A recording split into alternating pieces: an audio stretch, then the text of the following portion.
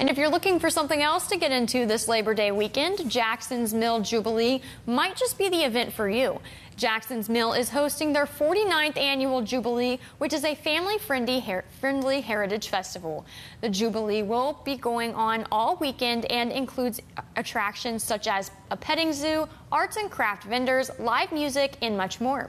While enjoying the festival, guests are given the chance to explore the historic WVU Jackson's Mill, boyhood home of Confederate General Thomas Stonewall Jackson.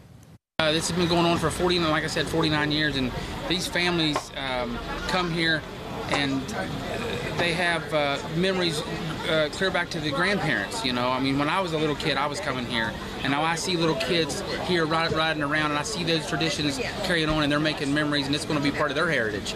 So it's a continuation of a heritage. If you missed the Jubilee today, you can catch it again tomorrow. Gates will open at 10 a.m. and close at 6 p.m. For a full list of those events, you can visit our website at WBOY.com.